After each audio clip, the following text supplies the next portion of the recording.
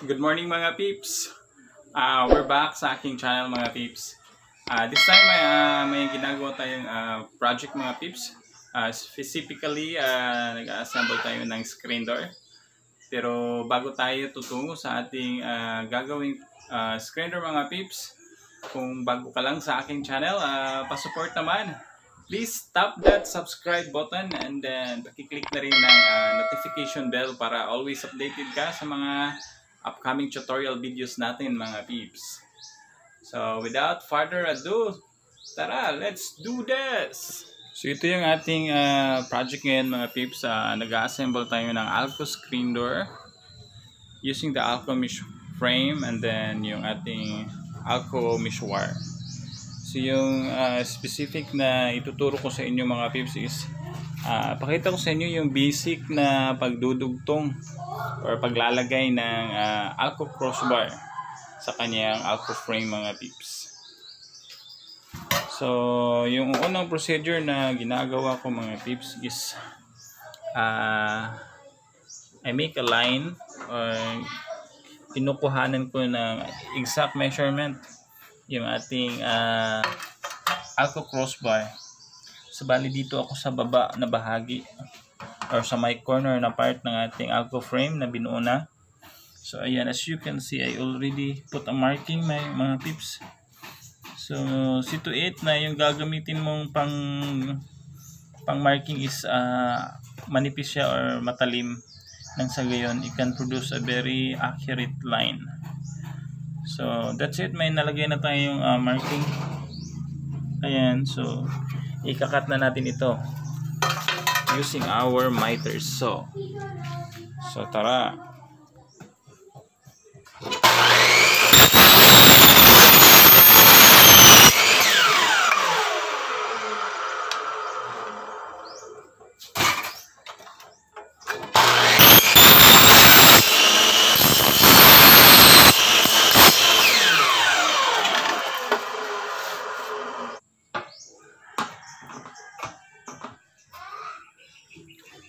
So yung gagawin nating pagdudugtong mga peeps is yung nakasanayan natin or yung basic na pag-joint ng Alco Cross Bar sa Alco frame.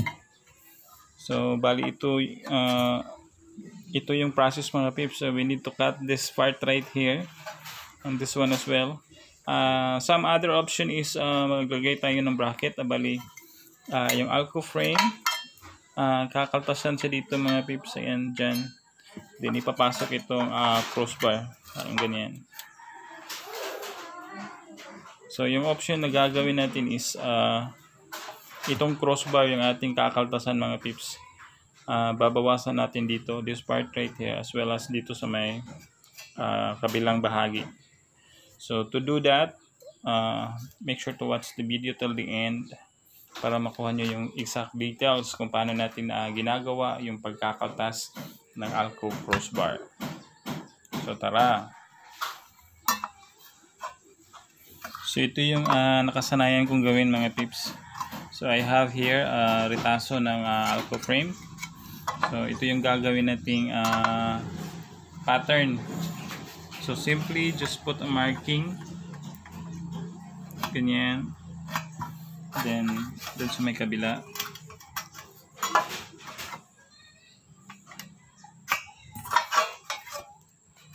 Then sa kabilang dulo naman. Ganyan.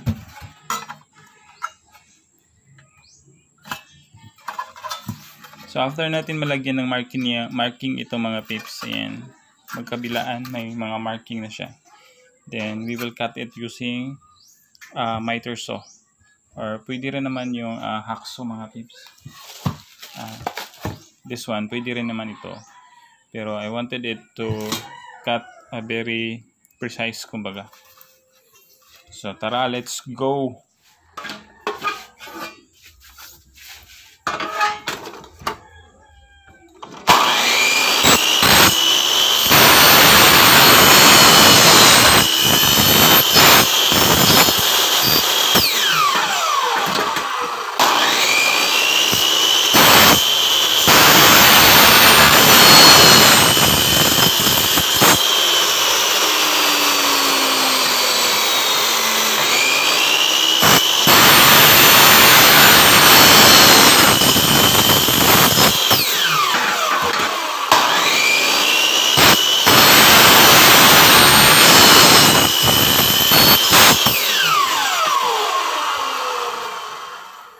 ayan mga peeps, after we cut this one, ayan sa yung nilagay nating pattern. Next na gagawin natin is we are going to remove this one dito mga peeps by using our hacksaw. So tara, let's do this.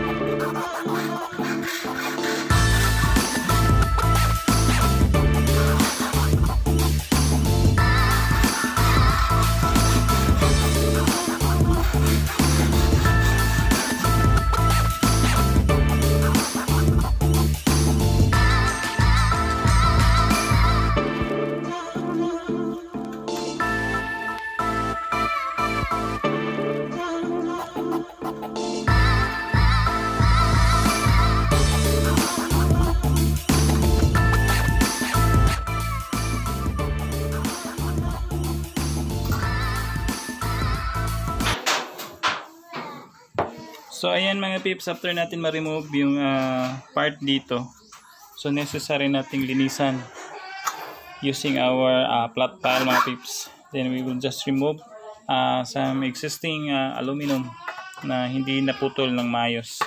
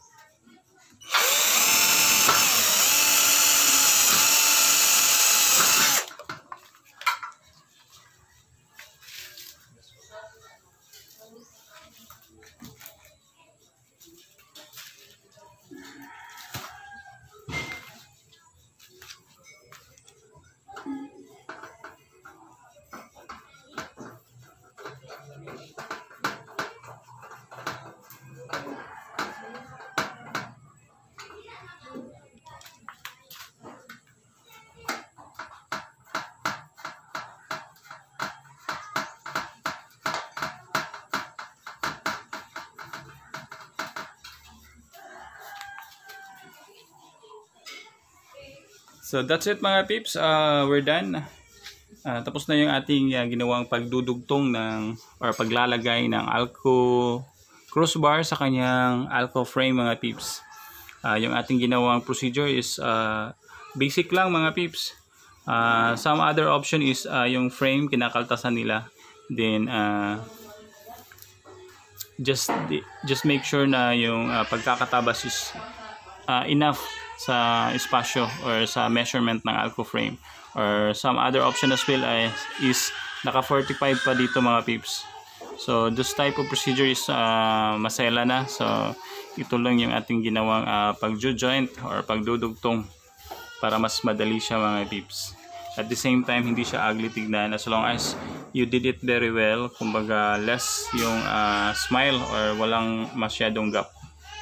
Nga pala yung ginamit nating screw is just 8 by 3/4 na metal screw, and then just drill it almost at the side of the frame nang sa gayon hindi siya magko-curve, dahil if dito tayo magdi-drill or maglalagay ng screw, most likely kung ma-over tight mo siya magko-curve ito mga peeps. So at least this one may